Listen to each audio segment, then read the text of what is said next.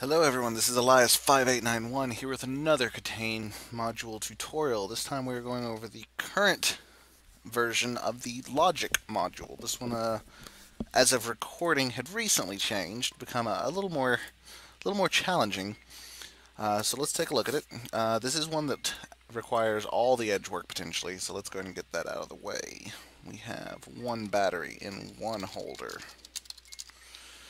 We have a lit SND. We have a parallel port and two serial ports. And serial number is F05SG6. Alright, so got quite a few of them on here. You'll have three letters separated by either an upward pointing or a downward pointing arrow. The manual actually gives you the term for those, which I'll get to in a second. It's also always got in each row two letters green, one letter yellow, and the idea is to switch these to the correct version of true-false. The way we do that is, first off, we have to know a little bit about logic. And the manual tells you what you need to know. The up arrow is a conjunction. I also think of it as an and. For two things joined with a conjunction to be true, both parts must be true. So if I had false and false, that's a false. If I had false and true, that's a false. True and false, that's a false. True and true, that's the only way to get a true. So that's how a conjunction works. That's the upward pointing one. You also have the downward pointing one, which is a disjunction. I think of those as ors. Whereas this one is an and because it's only true if this and this are true. An or works the other direction. I'll use an silly keyboard. So if I change these to downward arrows, it's an or. So I need either one of them to be true. It doesn't have to be both, but at least one of them has to be true. So false and false is still going to give you a false, but all these other combinations will give you a true, because one part of it is true. That's the two things you're going to need to know about this. Conjunction, up arrow, and down arrow, disjunction, or. So let's look how this plays out. You'll also notice that on this, you've got two that are green and one that is yellow. The two that are green, as it says here, is to be treated as if it's in parentheses. So you're going to do the green part, then you're going to tack on the yellow part.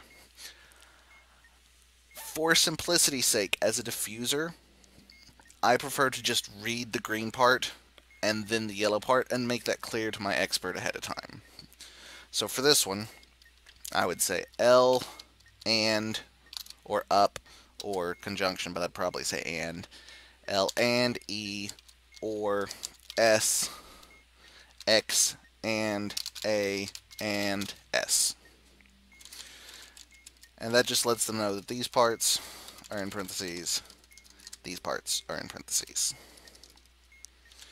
So, you pass the message along to your expert. You can do it this way. You can say, for this one, L and E or S, L and E in parentheses, S and X and A, X and A in parentheses. It's up to you. Your methods may vary. But if we look at this one, let's solve it. We have L and E. Is L and E true? L is more than two indicators, which is false. It's an and, so if either part is false, the whole thing is false. So that's a false, or S. Well, or S, we need one part to be true. This part wasn't, so let's see if this part's true. The sum of the digits in the serial number exceeds 10. Interesting. My serial number digits are 0, 5, and 6. Adds up to 11, which is greater than 10. So this part is true. False or true, either part makes it true. So this one's going to be true. The bottom one, X and A and S. X is exactly one indicator. That's true. And number of batteries equals number of indicators. One battery, one indicator. That's true. So that whole part here, true and true, is going to give me true. And S, and we looked up S earlier, S is also true. So we have true and true, which is going to give me a true for the bottom as well. Submit.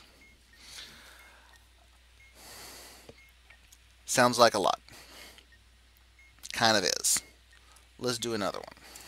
And I'll show you some shortcuts. For this one, K or U or B. S, or no, T or P or S. Now, a convenient thing about ands and ors, about conjunctions, disjunctions, is if you something conjunction something conjunction something, a bunch of ands, doesn't matter what order you do them in, you need all parts to be true. In the same fashion, if you have a bunch of disjunctions, bunch of ors, you really just need any one part to be true, because then it'll spread and make the whole thing true. So this one, so for the bottom one here, T or P or S. Technically I should do T or P, figure out what that gives me, or S, figure out what that gives me. Now, earlier I said S was true. We figured out S was true. So I'm going to get T or P or true. Well, it doesn't matter what this part comes out to be. I've got or true. Well, one part of this whole thing is going to be true. So I know true is going to be my answer. Now I can solve it out. Has an MSA indicator's false. Has parallel port is true. So it's actually a false or true or true, which becomes a true or true, which is still a true. Likewise for this top part, K, U, or B. We're just looking for a true anywhere, because it's going to, if we get a true here, that's going to make this part true, which makes the whole thing true. Likewise, if this is a true, makes the whole parentheses true, which makes the whole statement true. If this is a true, doesn't matter what this is, something or true gives me a true. So I'm just looking for any true, because for an or, any true makes it true. K, exactly one indicator. True. We have one lit indicator, or stuff. Don't care. True or something is going to be true. The same principle works with ands. So this one, R and Y and T. Or if I'm doing it the way I normally do, Y and T and R. And the Y and T part is in parentheses. I need, for the whole thing to be true, I need this part and this part to be true, which means R has to be true. For this part to be true, I need Y and T to be true. So, for the and, I need all three parts to be true, or it's not going to be true, or else I'm going to be false. So Y, more than 5 ports. Nope, that's false. Y is false. So, when we actually work this out, we're going to get false and something and something. False and something is going to be false because I don't have two trues. False and stuff here. Well, false and anything is false. So this one's false.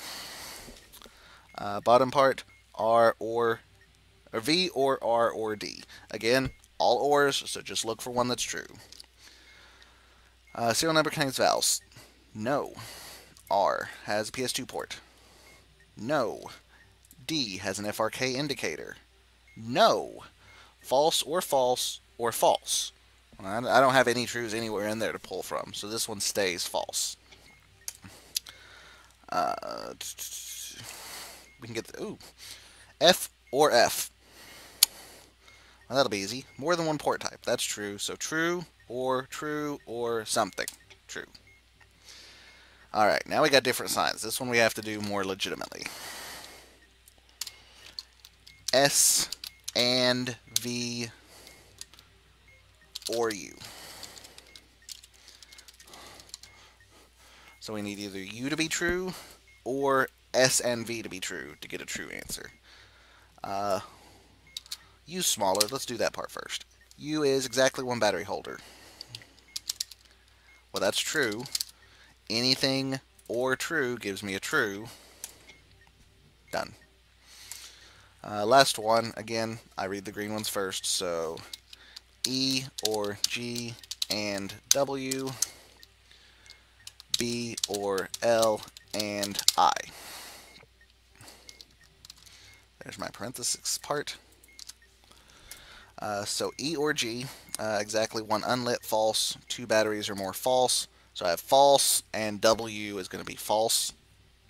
Need two trues to make an and true. B or L, serial number has more letters than digits, false. L, more than two indicators, false. False and something is going to give me false. We're done.